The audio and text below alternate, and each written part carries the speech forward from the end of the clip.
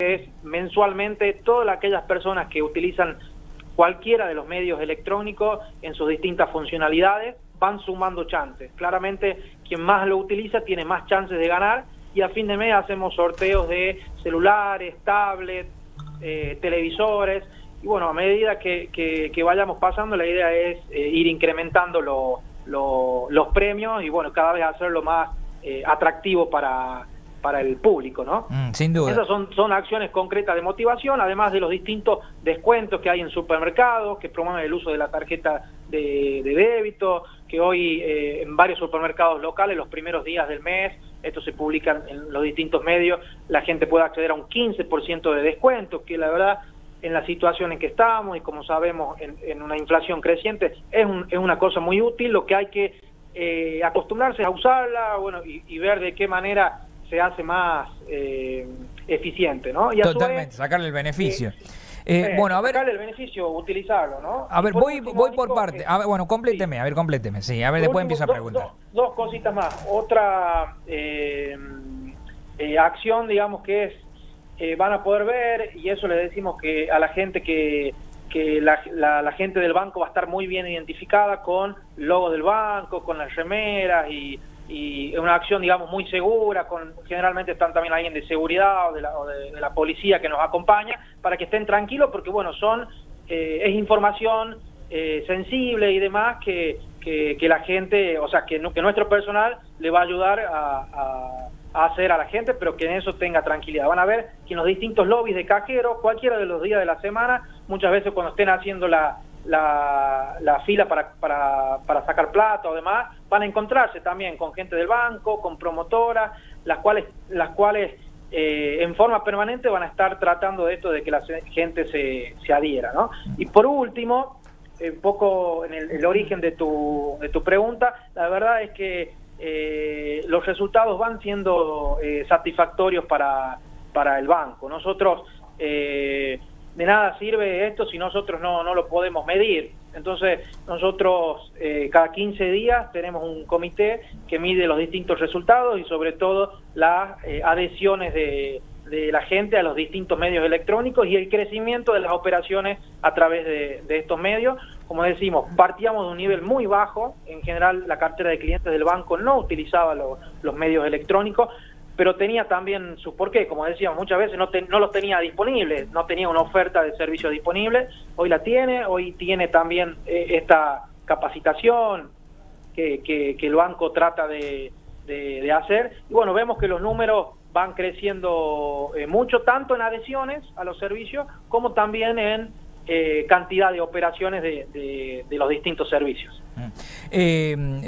Bazan, voy específicamente a ver a lo del parque de la ciudad. Ahí el lobby, entonces la gente se puede llegar. ¿Cómo es el tema de los vasitos? ¿Cuándo me gano el vasito térmico? El domingo sería el domingo 22 de abril, entre sí, las 16 y las 20 horas. Los cajeros están ubicados, serían, por las dudas lo decimos, en Circunvalación y Avenida de las Palmeras.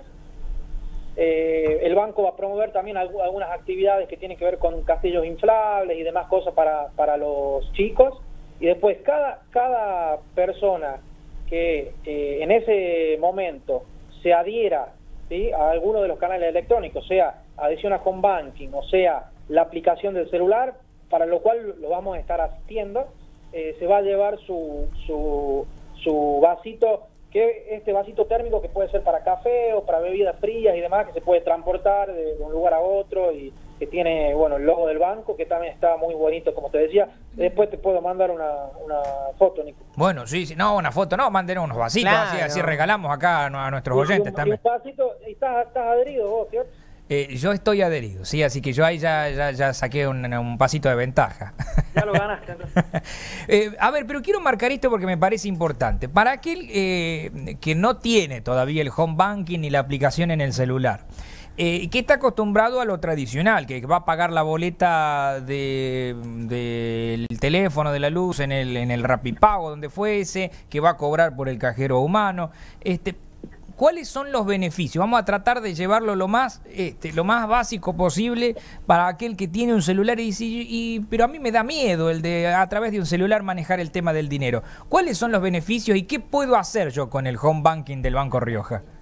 Mira, Nico, en términos de lo que es pago de servicios, es muy fácil, incluso hasta te ayuda a ordenarte y a prever un poco cuáles son las boletas de los distintos servicios que te pueden ir llegando. O sea, en la primera vez se hace una adhesión de cada servicio. Generalmente uno los servicios mensuales de luz, internet y demás los paga habitualmente todos los meses. La primera vez se hace una adhesión del servicio y luego ya esto en forma automática, porque el proveedor del canal del servicio, del canal electrónico, está conectado con los distintos proveedores de servicio. Esto directamente ya sale en el celular antes de que te llegue la factura, muchas veces, y usted puede pagar, es con un clic y nada más. Eso es muy sencillo, ¿sí? A ver, vamos a hacer el ejemplo con la factura de la luz, ¿cierto? De Delar. Sí. Yo hago la adhesión, que ahí me van a explicar ustedes cómo es el tema de la adhesión. Y yo todos los meses ingresando a mi home banking, los primeros días del mes, el 1, el 2, ya viendo ahí en el home banking el monto que voy a tener que pagar y cuál es la fecha de vencimiento, sin que haga falta que me llegue la boleta a casa. Sí, tal cual. Así. Claramente uno a veces espera la boleta para controlarla y demás de cada uno de los servicios, pero a veces también medianamente, si está en el consumo que habitualmente tiene cada uno, en algunos casos de abono fijo, ya tiene el número y no hace falta tampoco la factura, ¿no? A ver, y yo pongo pagar, claro, y yo pongo pagar y me saca plata de la caja del sueldo que yo tengo, me saca el dinero y listo, y no hay ningún otro trámite allí. En forma instantánea, sin hacer ninguna fila. Creo que el principal, además de tener esto todo en el celular, lo principal es no hacer fila. O sea, nosotros creemos que el tiempo es valiosísimo. Muchas veces vemos filas que son básicamente para pago de servicios de luz, de internet, de gas, de agua. Todos estos servicios se pueden pagar por la aplicación de celular o por el home banking, cualquiera de los dos servicios que tiene el banco. Y de nuevo, es muy fácil, Nico. Después, en términos de consultas, sí, eso también tiene que ver con un tema de tiempo. Nosotros en el banco registramos muchísimas consultas que llamamos no transaccionales, es decir, que no implican movimiento de fondos, que bueno, la gente también, y uno lo hace, quiere consultar su saldo, por ejemplo. Esta es una consulta que muchas veces la gente o viene aquí, o incluso empresas o comercios utilizan una persona a quienes tienen que pagar un sueldo para venir al banco y averiguar estos datos. Usted puede ver tanto el saldo como los últimos movimientos en cualquier lugar, en el momento en que esté, ya sea una persona física en la aplicación o en el home banking, o una persona jurídica o una empresa a través del otro servicio que es la banca empresa. Bueno. Eso, y a su vez consultar el CBU también muchísimas veces por una transferencia que tienen que recibir, por en muchos casos algún tema judicial, o por una compra, no sé, ocasional de un vehículo. Bueno, diversas cosas que uno necesita recibir dinero, y para eso necesita comunicar el CBU, que es de alguna manera el DNI que tiene o que identifica a cada cuenta. También se puede sacar de acá. Y yo, Nico, lo recalco porque nosotros en nuestros registros estadísticos estas consultas son muy frecuentes, y muchas veces haciendo larga fila, digamos, ¿no? O, no sé, en escenarios en donde el banco no esté abierto, en horas en que el banco no esté abierto, claro, o en el escenario de un paro, como se produjo la otra vez, y bien lo decía. Consultar un CBU es más sencillo de lo que a veces uno piensa, está bien, bien. Claro, es sumamente sencillo, y a su vez el comprobante que sale desde la aplicación o que sale desde home banking es un comprobante que se entiende para cualquier organismo como oficial. A eso no le hace falta una firma de un oficial del banco, ¿entiendes? Por eso también lo comunicamos. Ya que lo ha mencionado a eso, porque yo me quedé con el tema del pago de los servicios, pero el miedo está en que dice, yo pago, y si después yo no tengo una boleta sellada como para que si viene del ARMI, si usted no pagó, ¿cómo le compruebo que sí pagué? ¿Qué comprobante tengo? Disculpa, en otra de las solapas de home banking o de la aplicación, inmediatamente que hace el pago, tenés el recibo del pago. Y todo ahí, o sea, no hace falta ni guardar papeles, no hace falta ni imprimirlo. Bueno, uno a veces, si es ordenado y guarda todos los pagos, digamos, que es lo que pasa, termina teniendo carpetas y carpetas de papeles que no sirven, sí, que ocupan lugar, y si una persona es más prudente y acostumbra a guardar su papel, bueno, a lo sumo puede pagarlo por ahí, evitar la fila para el pago, imprimir el comprobante de pago y aprovecharlo a su boleta. Si es que algunas personas que somos más conservadoras o bueno, o por ejemplo, no sé, algunas empresas lo necesitan para algunas registraciones contables, o sea, todo se puede imprimir. Ahora, en general la tendencia es que todo esté dentro del sistema. Del celular, sí, y esto, la verdad, Nico, ocupar espacio, ocupar tiempo, todo esto es un ahorro, de nuevo, que se transmite finalmente en mejorar la calidad de vida diaria de la gente, ¿no? Sin duda. Bueno, algo más sobre... A ver, y esto, ¿tiene alguna estadística de cuántos riojanos se han sumado al home banking en los últimos meses, en el último año? ¿Tiene alguna estadística más o menos así redondeada? Nosotros, Nico, hoy estamos promediando entre home banking y la aplicación casi 30 adhesiones por día hábil.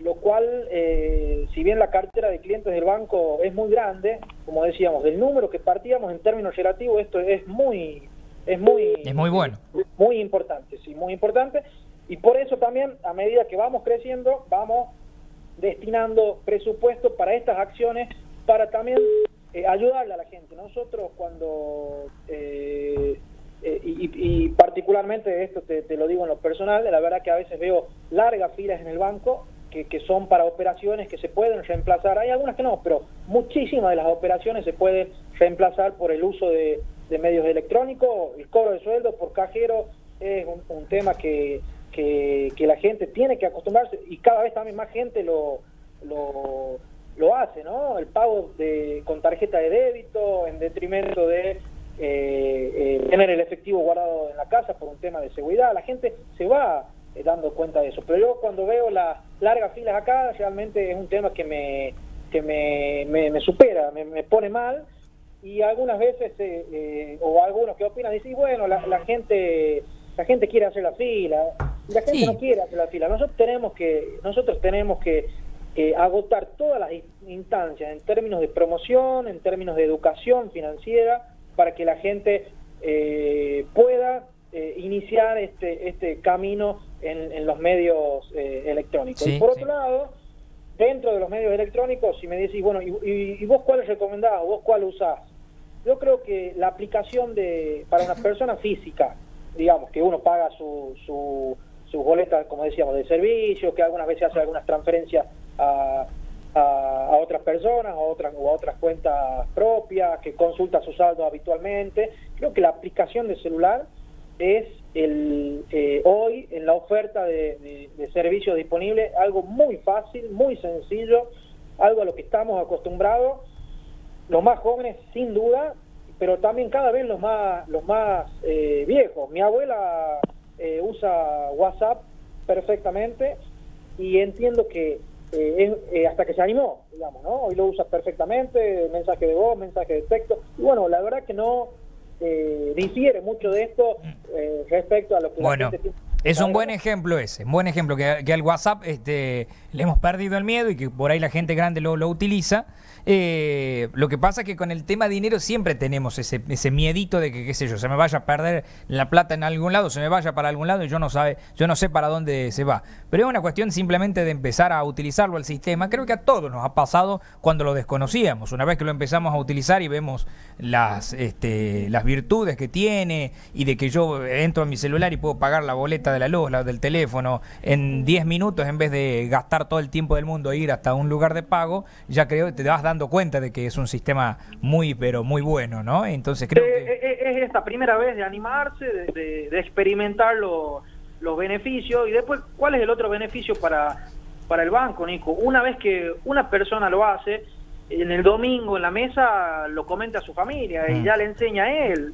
O sea, los propios capacitadores terminan siendo los mismos clientes, además del equipo del banco, o con amigos. Uno dice, no, me voy a pagar la luz, y vas a hacer la fila a veces media hora, 1 hora, 2 horas. A veces nosotros vemos Rappi pagos que están colapsados en la primera semana del mes. Cuando son los días 10 está colapsado, sí, los días 10 está colapsado. A mí me pasó que tuve un problema y tuve que ir a pagar en un Rappi Pago y fue muchísimo. La gente se toma el tiempo de extraer la plata de su sueldo, que lo cual ya implica tiempo, fila y demás. Después, hacer la otra fila para pagar y lo cual es el doble. O sea, son 2 filas, una para cobrar, una para pagar, ¿sí? Le pregunto sobre cajeros automáticos. Siempre está la consulta de cuál es el próximo objetivo acá, por lo menos en Capital. ¿Hay un lugar que ya tienen definido donde van a incorporar más cajeros? Sí, nosotros, Nico, dentro del plan, en lo que es Capital, estamos ya con el proyecto terminado para un lobby, así como los que hay en zona sur, en zona oeste y como los que están acá en el centro, en zona norte, que es una zona que no teníamos cubierto, es decir, cubriendo sería lo que la avenida 2 de Abril, digamos, sí, más para el fondo, cubriendo lo que serían los barrios Antártida. Los Antártida especialmente, claro. Fundamentalmente sí. Los Antártida. Facundo Quiroga. Bueno, si bien ahí nosotros en Benavides tenemos un cajero, pero un lobby con 4 cajeros automáticos, como diciendo, para cubrir zona norte. Y estamos estudiando la incorporación en zona oeste, en donde todavía no tenemos un lugar físico, ¿sí? para instalarlo. Pero la idea es que terminar el año con 2 lobbies más en estos lugares, con lo cual completaríamos, entendemos estratégicamente, casi todos los sectores de la capital, la provincia, sí. De la capital, perdón. Sí. Y en lo que es zona sur, también, Nico, yo aprovecho porque lo escucha mucha gente a ustedes, además de los que están en turismo, ¿sí? Son 4 cajeros automáticos. Hemos inaugurado 3 cajeros automáticos más allá, o sea, sería en Avenida Ortiz de Ocampo y Coronel Montes, en un centro comercial que hay ahí. Ahí hay 3 cajeros automáticos adicionales, porque bueno, el crecimiento de la población para ahí ha sido exponencial, ¿no? Sí, preguntaban muchísimo, cuando todavía no estaban habilitados esos cajeros, preguntaban muchísimo, así que los deben utilizar enormemente. Sí, los 2 de la zona sur, yo recalco este nuevo, porque también por ahí la gente, bueno, no sabe que está, en muchos casos, por un tema que no lo vio, si bien hay carteles y demás, pero aprovecho la ocasión para contarlo. Gerente, bueno, le mando un abrazo enorme. Siempre hay muchos temas, se me hace bastante larga la nota, pero tendría que venir acá al estudio para seguir conversando, porque por ejemplo me quedó todo lo de los créditos, que me encantaría entrar en detalle sobre los créditos, a quienes apunta, si yo, un ciudadano común y corriente, puedo ir, si soy cliente del banco puedo, si no soy cliente sí, si es solamente para comerciantes. Me parece muy bien, Nico. Si estás de acuerdo, lo programamos fundamentalmente para hablar de... ¿Qué día tiene más libre? ¿Puede ser la semana que viene, un lunes, un martes? Ahí en todo caso quedamos con la producción, sí, ¿le parece? Lo armamos, ningún problema. Yo me gustaría, si están de acuerdo, conversar tanto la oferta de productos crediticios para personas físicas, pero también para empresas y comercios, y a su vez distintas líneas específicas, Nico, que estamos trabajando. Hemos presentado lo que algunas líneas para el sector turismo, estamos trabajando en algo específico para el sector de cultura, estamos trabajando con cambiar y ampliar algunas condiciones para los que han sido los préstamos iniciar dirigidos a profesionales recién recibidos, en conjunto con la UNLAR, y lo anterior en conjunto con el Ministerio de Educación y la Secretaría de Cultura, y entendemos que bueno, el banco y el crédito no es una herramienta neutra, sino que es claramente un elemento dinamizador de la economía de la provincia, y en muchos casos también ayudando en lo que tiene que ver en la familia en algunas necesidades puntuales, pero también en su crecimiento, en algunas inversiones personales, digamos, ¿no? Como tiene que ver a veces materiales de construcción o una moto o algún dinero, digamos, para poder crecer, ¿no? Sin duda, sí, es importantísimo. Es más, me gustaría que lo hablemos en detalle porque el Banco Rioja siempre tuvo mucha presencia en el comercio riojano, hubo un tiempo que no, y ahora creo que se está tratando de restablecer ese vínculo y creo que es bueno que lo podamos conversar.